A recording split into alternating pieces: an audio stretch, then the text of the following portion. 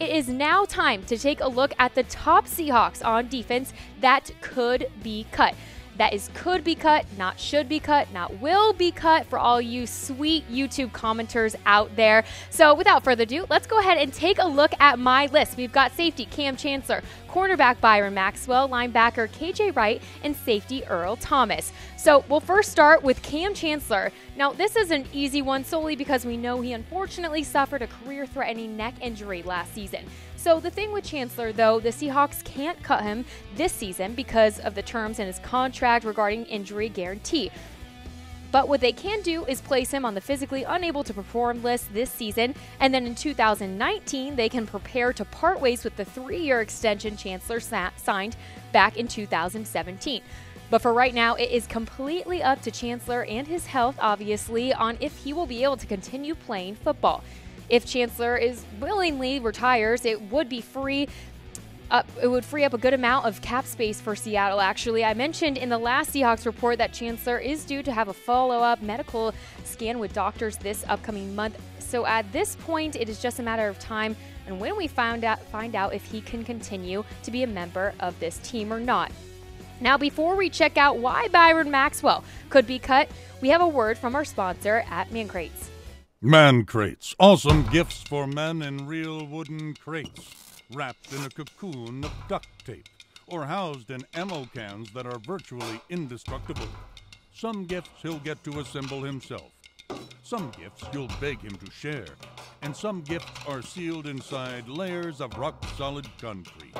Gifts guys love, from grilling gear to old-school video games and more. Man Crates, awesome gifts for men.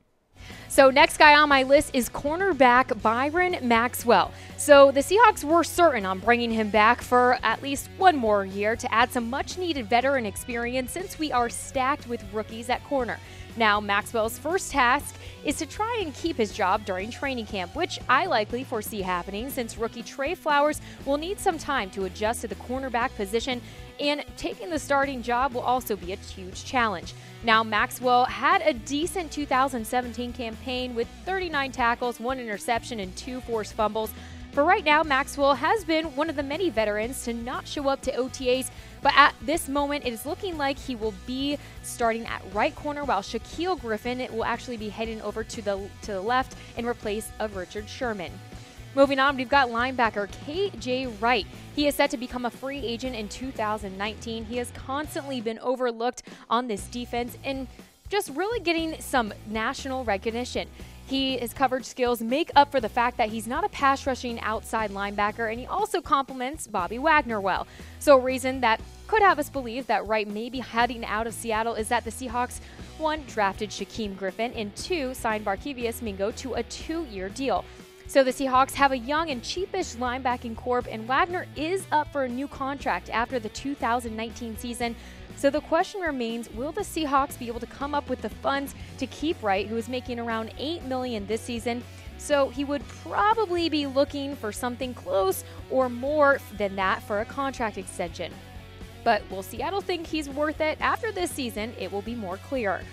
And lastly, we have safety Earl Thomas. We all know what's going on with Thomas as of lately, but what we obviously don't know is his future with Seattle. That is why he is on this list. Thomas wants a new contract, but do the Seahawks even have the money that Thomas wants, along with big contracts for Wagner and Russell Wilson? We're bound to find out soon, but he was on the trade market for a reason, you guys. For the Seahawks, it will be close to impossible to replace Thomas's talent, but like we said earlier in this show, the Seahawks are reportedly not even considering a new contract for Thomas, and they're confident Thomas will not stage a holdout. But can you blame him? As of one of the best safeties in the league, making $8.5 million, he wants to be paid bigger bucks, like the top guy at the safety position in the league, Chiefs' Eric Berry, who's pulling in $14 million. But 12s, before we sign off, I want to know from you, which Seahawks defender do you think will be cut? Go ahead and get your predictions and comments in the section below, or go ahead and send me a message on Instagram at Jordan Giorgio and let me know what you think. But that was your Seattle Seahawks report. Go ahead and follow me on Twitter, Facebook, and Instagram at Jordan Giorgio. Until next time, you guys, I'll see ya.